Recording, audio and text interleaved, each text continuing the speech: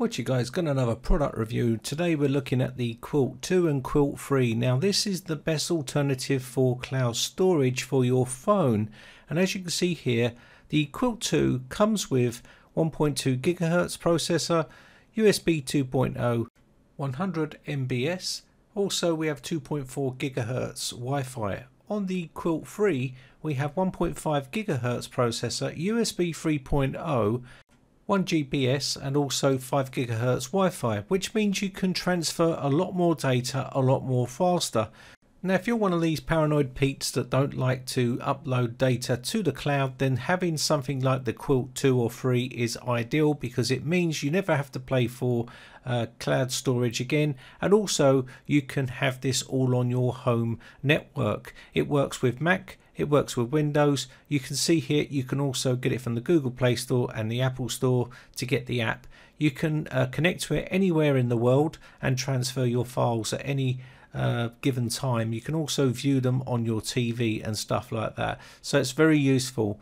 Now this is everything you're going to get inside the box. You've got your quick start guide. It's 3 simple steps to get this set up, and you can start transferring all your media from your phone over to your Kwilt 2 or 3. You've got an HDMI cable. This is so it can go to your TV or any sort of monitor screen here. You've got your Ethernet cable. It also works on Wi-Fi as well. If you want to use Wi-Fi you can do, but if you want to have it on the Ethernet you can do.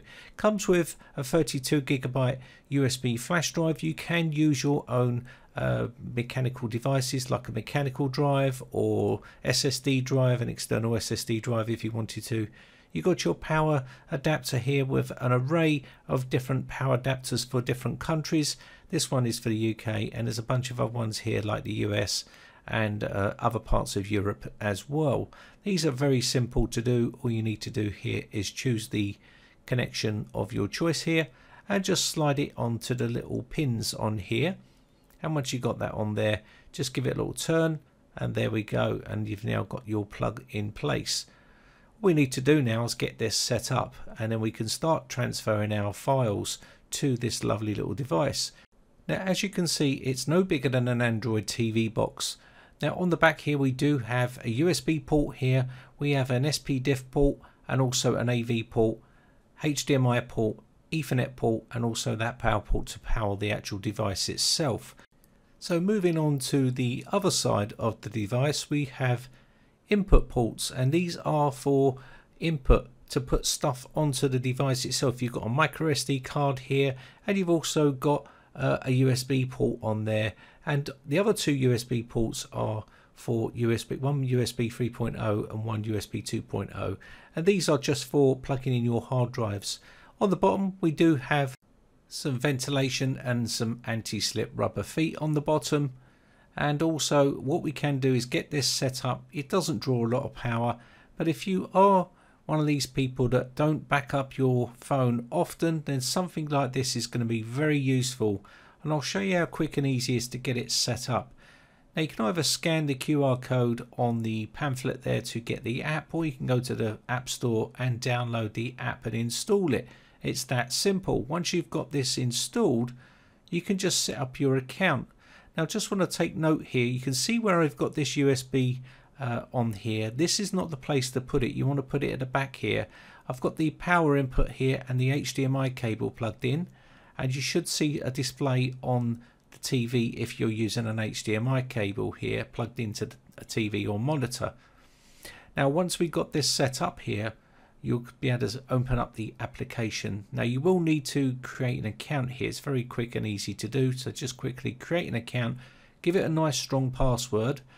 It will say your Kwilt device has been detected, click yes, and then we can go through this procedure where it's connecting to your device. So just go next here, and now you've got a 3-step process here. So give the device a name and a password.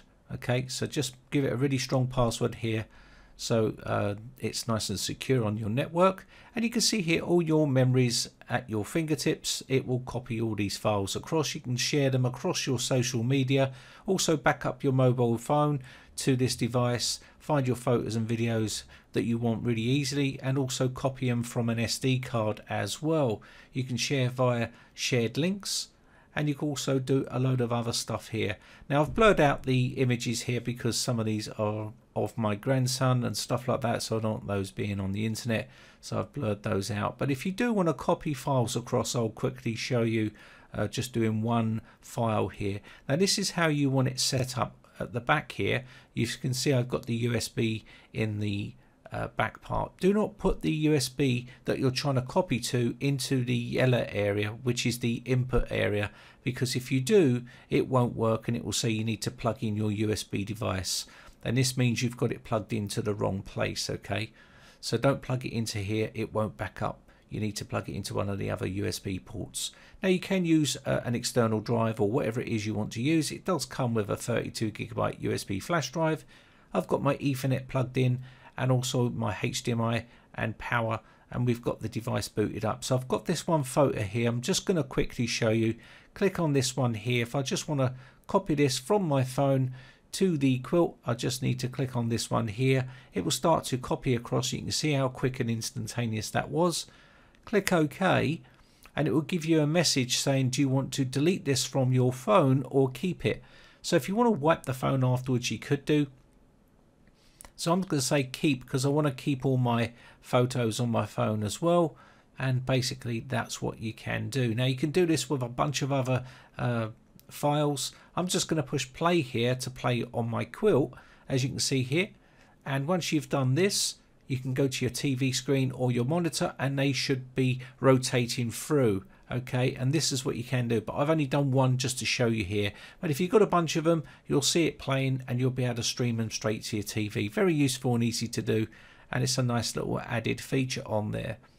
Now also you've got all your settings here, so your sources, your preferences, and all your account details. You can go through here and set it all up. You can add more than one device here if you want to this actual unit. You've got all your device settings here, and also you've got all your information in order from date, and the amount of items are there. It's a very useful bit of kit if you don't want to upload all your stuff to the cloud. Anyway, my name is Brian from briteccomputers.co.uk. If you're interested, I'll leave all the information in the video description. Bye for now. Now if you haven't subscribed yet, hit the big red subscribe button on my YouTube channel and hit the bell notification button next to that to be notified when we upload new videos.